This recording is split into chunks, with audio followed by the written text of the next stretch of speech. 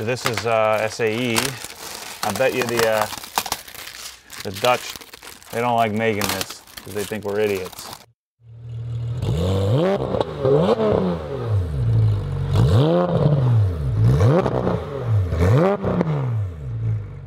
You can see we've made some progress.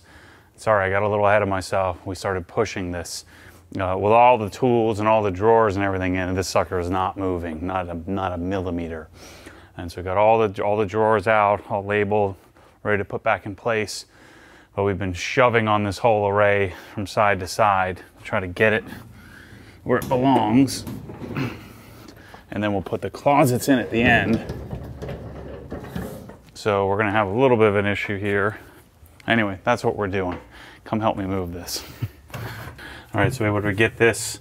There's two holes that line up with the wire chases or whatever those things are called here. So we were able to get those lined up so the back locks in. And then we got one more down here somewhere. Yeah, right here, where we can lock the front to make sure that the front lines up. And man, we've got it perfect. This is great. We got this all set up. Closets in, cabinets in. So now we're gonna I'll put our drawers back in place. And so notice these are ball bearing glides. They're not, to be honest with you, the Sabre drawers are better. You know, they're a little bit more stout, they're thicker. But like I said, fit and finish is what this is all about. Really nice, really good quality. So you get tiny little bit of slop in this that you won't get with a Sabre. Now Sabre will be a little harder to pull. The other thing that's nicer about this is one of the complaints people have with Sabre is that you'll get caught here, you know, because their handles stick out. So one of the nice things about this setup is that it's flush. So to get these to come out, all you do is this tab is up, this tab on the other side is down, and the drawer pulls out, and that's how you remove them. So what we're gonna do here is mount the countertop. Now, this is a 52-inch. They don't make a whatever 100+ inch this countertop would be. This fits really nicely. There's a little lip on the bottom. I'm assuming it's either plywood or MDF, or it's probably MDF. There's an MDF core and inside, and then this is whatever T316 that's rolled and mounted on top of that. And so they supply some 8mm bolts, screws, and then you can see the holes in the top of the cabinet. So we'll just pick 4 of those holes, probably the 4. We're gonna pick the 4 in the center, and we're gonna mount. So we got it nice and flush. We have everything pretty well square, so it fits pretty nicely, pretty tightly. And one of the things, I'm not sure why Dean at Sabre does this, but on their countertops, very similar to this, same basic idea, but he leaves a gap, a tolerance gap. I guess these maybe are a little bit more precision built, so we don't really need that. I'm just simply gonna line it up and let it rip. And then these again are supplied.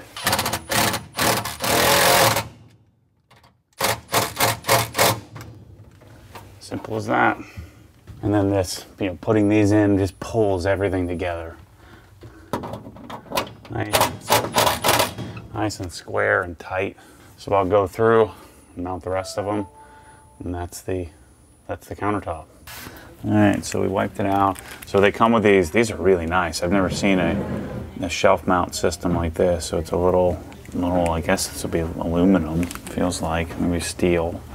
And so I'm gonna figure out where to put. I think maybe I'll do something like this. I'll probably never have anything in this cabinet, so we'll see. But it comes with 2 separate shelves. And then check this out. It's just nice, just smart. Everything's just smart about this thing. And it's got little rubber feet here. I think maybe it goes the other way. Yeah, that's how it goes. Wow, that's pretty slick, man.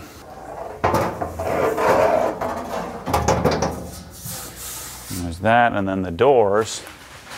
There's no real assembly. They just, this piece here sits in. little hole down here. And then this pulls down so you can easily quick release the doors. And then there's a little magnet right here. Boom. And then each shelf comes with a little pad, keep from jacking it up. Cabinet. I normally wouldn't even do this kind of cabinet, but I wanted one so I could see, see what it was like. Take pictures of it for people. Plus, I mean, how many drawers do you need? So here's how these go back in. So I'm gonna put all these back in place, and then we're gonna work on the uppers. All right, so here's our shelf mounting system. So just like the other lower cabinet, we put those, and then those tabs connect here. So there we go. And I'm sure I'll be adjusting these and playing as needed. That looks pretty sharp. Well, all right, so these are our uppers. This is a 26-inch upper. So these do have different keys for each cabinet. So I don't know if that's good or bad, but that's what they got. So these don't slide in. At least I don't think they do. No, they're fixed. All right, so we've got our small bolts up here with our washers. So you put the top ones in because there's a hole. You can see that there's a hole here, but the hole is smaller. And so what this allows us to do, take it up like so.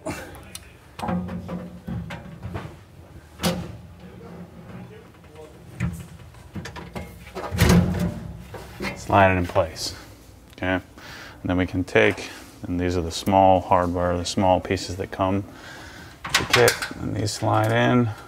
So this might be the trick. Might have to wait, put these all in before we tighten them up. Torque everything when it's all aligned. Because there are some of these that will connect the two. All right, we're wrapping this up here. Last step is the toe kick. So there's a couple of, I wonder if it makes sense. I wonder if these go in first, like this. Nope, don't do it that way. Oh yeah. And then the side, this one here goes on the side, like so. We'll do one more for you, and then I'm gonna roll through these. Here's a 26. This is a really nice touch. I mean, I probably wouldn't even have thought anything of it if they didn't have these. But now that I see it, I'm like, man, this is makes the fit and finish even nicer. Okay, so I'm gonna go around and do the toe kicks for the whole thing. So now comes the fun part. We get to unbox, unwrap all of these drawer inserts. So awesome. This is the whole reason I bought these darn cabinets, was because of this. It's so nice. I guess they have to leave a little bit of room. I wish it was flush, but look, take our screwdriver. This is our Z1, Z1, Z.1, Z.1. What's up with that? Shoot.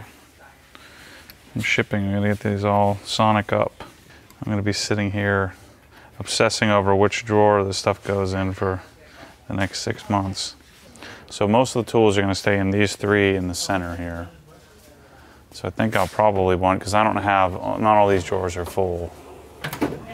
So I think I'm gonna want all the tools there. So I spent hours and hours and hours, more hours than any human probably should, figuring out what combination of drawers I needed to get to build a complete set. And so one of the value adds I'm going to be able to help most of you, if you're going to buy Sonic tools, is that I'm going to be able to help you figure out what you need. So the tools that I bought, I think I got 21 drawers worth of tools. It was like 9,000 bucks. You know, for that many tools is I don't want to say reasonable, but it's not Snap-on money, that's for sure. Let's see, we have whatever these are called, the hex version versus the other version. I'm sure someone will yell at me what that is. 9mm, 11. Somebody's messing with me here. 12, 13, 10, 11, 11, 10. Oh man, look at that. That's insane. We got a little torque wrench.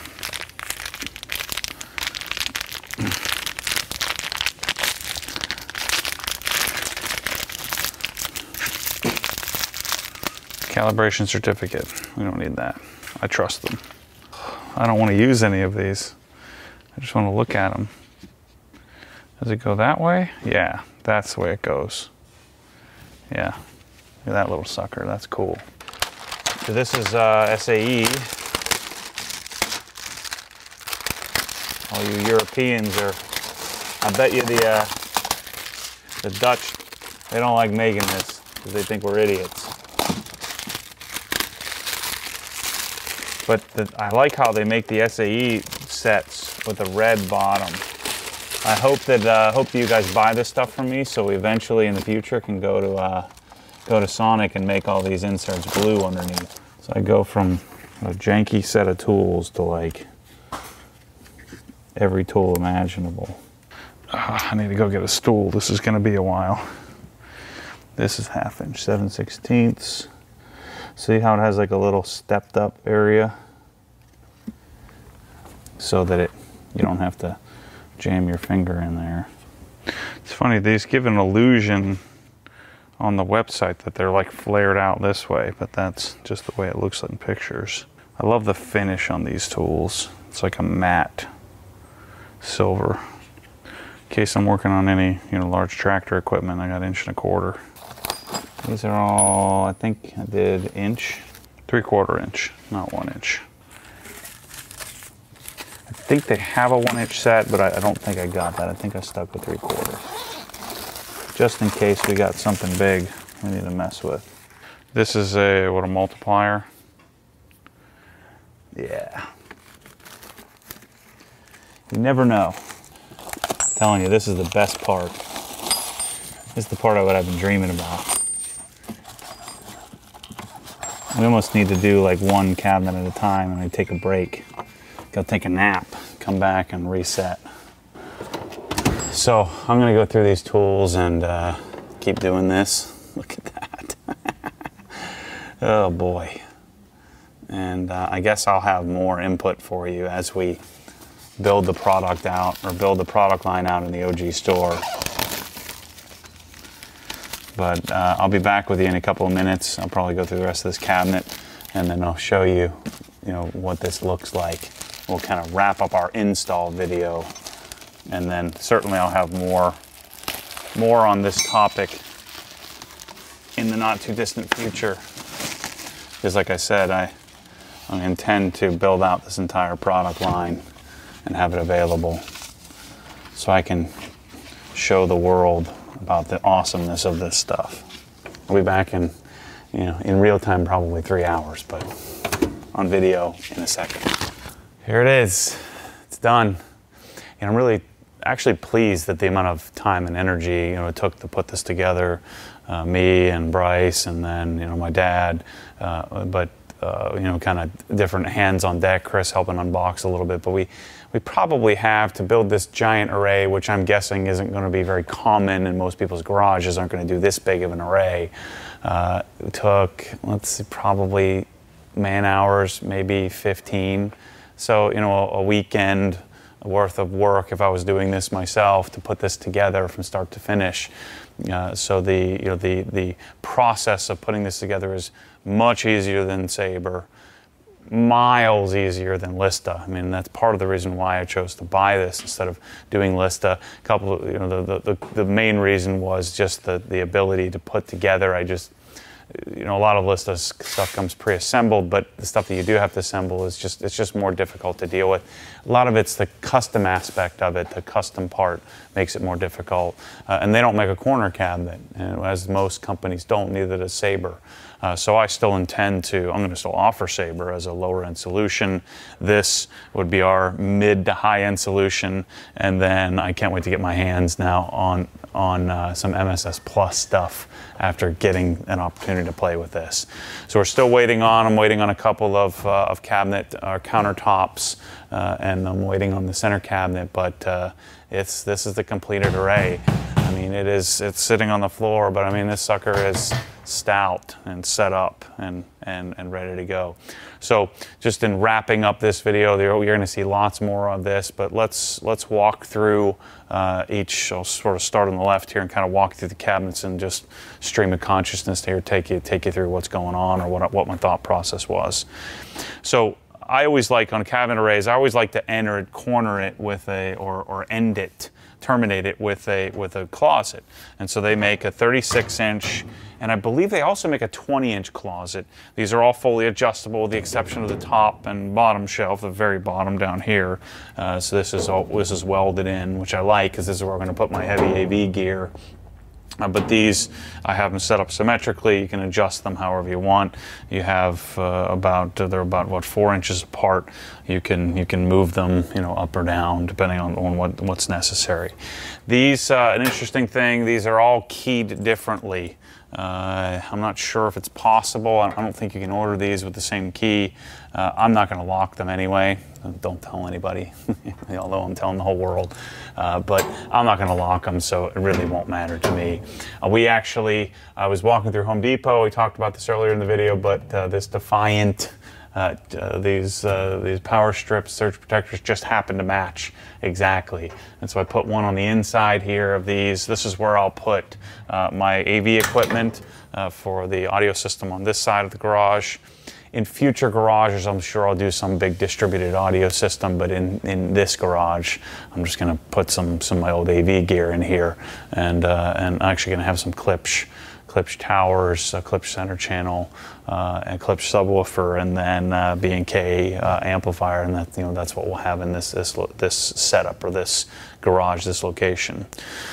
Then from there, I wanted to do, the main thing is I wanted to have the Jord cabinets for all the tool storage, but I wanted to test out some of the other lowers, since this is technically Obsessed Garage, a business, even though this is all my stuff and this is where I'm going to be playing most of the time. I'd be doing this with or without the business, with or without Obsessed Garage. But I wanted to do some different types of cabinets. This matches, obviously, the closet here. These doors come off really easily by just pulling the pin. If you wanted to remove the doors for whatever reason, for cleaning, or I'm not sure why else you would need to take them off, but you could if you wanted to. And then the stainless countertops. So this is I believe I think it's 52 inches or 53 inches. So it spans, I guess it's 53 because it spans two 26.5-inch wide cabinets. And then we'll have a seam here. The seams on these are pretty tight, so it'll still look great. I'll show you what the seams look like over there. And then I'll have another 86-inch countertop. You have the backing or the pegboards, which are, as you can hear, really stout, really solid. And then we have our uppers, which mount right to that. And so the uppers lift like so. Luckily, I'm 6'2", so if you're 6'4" or higher, you're probably going to end up bashing your head. But for me, it works. So, again, I got a couple of inches, so I should be okay. Shouldn't hit my head. And now we got to figure out what the heck to put in all these cabinets. I did the same thing here. So I did a power strip and just got some, what did I put here? These are just some metal screws, self-tapping metal screws. So we put these to hold our power strip on. What I think we're going to do, you can see some shadowing under here since we're always doing product stuff, taking photos. I think I'm going to run a strip of, what is that stuff called? Philips Hue. Since I already have the Philips Hue in the office there, I'm probably going to do Philips Hue, and we'll run this all the way across to help with some of the shadows that we're experiencing here. But man, this looks amazing. So the main bulk of cabinets are either 26.5 or 34 inches. These are 33.5. So they call them 26 and 34. But look at this. This is what it's all about. I still have to do some tweaking of exactly where I want the products to go. Or not the products, but the tools. Where the tools to go. So I'm going to play with positioning of these. It's going to take me a while to teach myself where the stuff is, but oh my gosh, this is what I've been dreaming about. This, look at that organization. It's just amazing. So great. So in all total, I think I have 20 drawers filled with stuff. I have other tools and things that are going to be coming here that obviously won't have the fancy inserts. I'll probably have to cut my own or have them laser made for air tools and things like that. Air tools, electric tools are things that I'm going to bring in here as well. We'll have all of our polishing equipment and detailing equipment, as well as just everything that I could dream of to put in here. I'm going to put in the cabinets. So you have the 34s, the 26s. These are all keyed as well. It's 34-inch upper, so we have another upper. They make some other cool accessory things. I'm not going to hang stuff here. I'm sure you could. I like my cabinets clean with nothing on them. If I had the choice, I would buy this without the pegboard keyhole. But this, I'm not a fan of pegboard at all. But this, I think, looks nice. It looks industrial. So I think we're good there. Looks good. 34-inch upper, like I just mentioned. These do not slide inward like some. I think Lista's slide inward, so that's a slight disadvantage. But the piston is or whatever you call these things are nice. They're slow open, and then they're easy to close, and solid. I mean, I could put whatever I want up here if I wanted to do something on top. The center cabinet or the closet, I guess we have the 5-drawer here. So we have the 5-drawer. I wanted to add one of these. I don't think these are as useful as these cabinets. So if I were going to do a smaller array in my garage, I would do as many of these drawer as you can stand, because you still have the bigger drawer on the bottom. And then I would I wouldn't do a lot of these unless you just happen to have a lot of tools. The problem with these taller drawers for me is they tend to get cluttered. Stuff piles up in them. So I wish in my wash bay that I didn't do these type of drawers, that I did these. And then I've got some other funky, so they do some where you have 3 big drawers. So 2 really big, 1 medium, 2 smaller, so that's another cabinet option. You have the door/drawer option. I did this in 34-inch. All of these, I think pretty much all of these cabinets come in 34 or 26. And then the really slick garbage. This, for me, will be less garbage and more microfiber towels. So we have different sections inside of here that we can use. And then I did another power strip over here. I'm sure some of you that are using lots of power may want to put them elsewhere. I thought the edges would be fine because I have these Cox hose reels overhead anyway that I can grab if for some reason I needed power for something. But I guess if you really were obsessed with having lots of power, you could do different sections and do something clean like that. Again, that company is called Defiant, and they had it at Home Depot. It matches almost perfectly. It's a slight shade lighter, but it is darn close. And then I have a cabinet or closet on the other side here, where this will probably be where I'll put most of my microfiber towels and things. So now the fun begins, where we get to start to work on what goes in, all of this stuff, and where. My center top cabinet should be here in a few weeks. Same thing with the countertops. A center channel is going to go up top here. Even though I'm not going to do TV, I have a center channel. I'm just going to put it up there. I mean, figure why not? And so I'll run all the audio wires will run behind the cabinet array. Notice the toe kick, which I never even thought about, but the toe kick cleans it up all the way around the edge. But I mean, again, I'm 6'2", just the sheer size and scale of this is pretty incredible. These are just sitting here for now. These were just a couple of extra tops that they had that came, because this isn't a common cabinet, so they actually had these on their showroom floor. This and this came with the tops on them, so I'll be taking these and getting rid of those when the 86-inch span comes. Apparently, it's not common for people to order the 86-inch top, but I think it's something that a lot of people will end up using. Where again, if you had set up, you know, if you set up and you did 3 cabinets wide with 2 closets on the side in your garage, then you may end up needing that type of top. So anyway, this turned out like to the T exactly the way I'd hoped it would. Like, it literally couldn't have been any better. The drawers are a little bit not quite as stout as I would like, but I think you'd have to pay double to get that. These cabinets have actually fallen in price by about 35%, depending on which one, from where they were originally.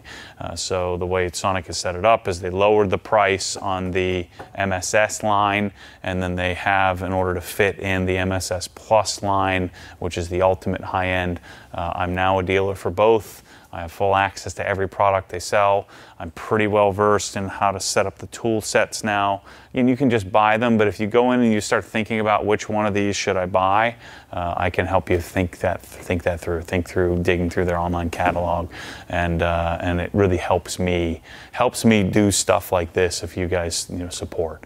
Sonic doesn't run sales, they don't run goofy pricing, so we're going to build out, Bryce and I are going to be building out the store to have it so you can one-click on this stuff, and I can make suggestions, and I'll be making lots of videos on these, and obviously these will be in the background of videos in the future.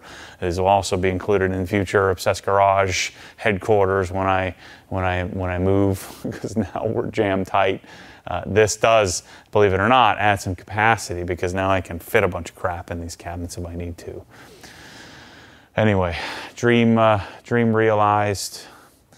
I'm going to be playing with more drawer inserts and tools to put in, and so now that the steps or the coming videos will be talking about different air tools, different electric tools, and sourcing the complete garage solution. We have the lift. I still have more work to do on lifts and educating myself and the world on that. We have more work to do. So now cabinets were a big step.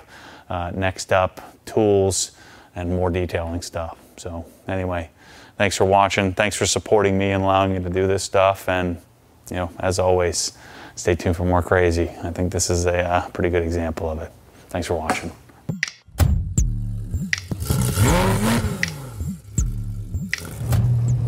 What happens when the force pulls you back, your foot naturally comes off the gas. You have to keep your foot to the floor, to the floor.